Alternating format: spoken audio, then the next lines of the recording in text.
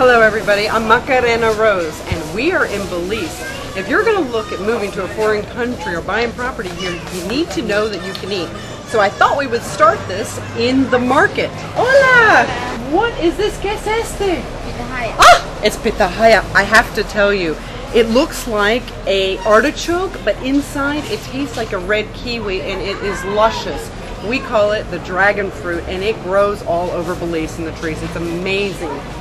Okay, so as I promised, I was going to have you in another location to show you this gorgeous river in Belize. And just a step aside there, you can see that that's the Hawksworn Bridge in San Ignacio. And what is the one thing I can offer to you as your host? I can offer you one thing no one else can.